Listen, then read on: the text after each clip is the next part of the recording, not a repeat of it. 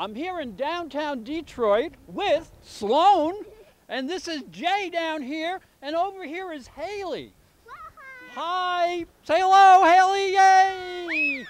And we're down here because we're telling you all about Mars. Mars is going to start the new year really moving along, and then he slows down in mid-January and goes retrograde. It's like driving backwards, and that's why we're in Detroit, the Motor City. So listen to this, and you'll learn how to use Mars retrograde to your advantage. Sagittarius, Mars is moving retrograde through your 10th house from January 24th through April 2nd. That means it's moving backwards. So do not become frustrated in your career. Do not gamble or take foolish actions just to achieve recognition. Do not take on authority figures.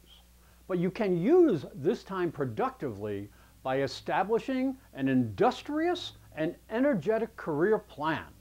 Do focus on your positive achievements. Do become as efficient as you possibly can so that you can earn more success, and then things move forward in April.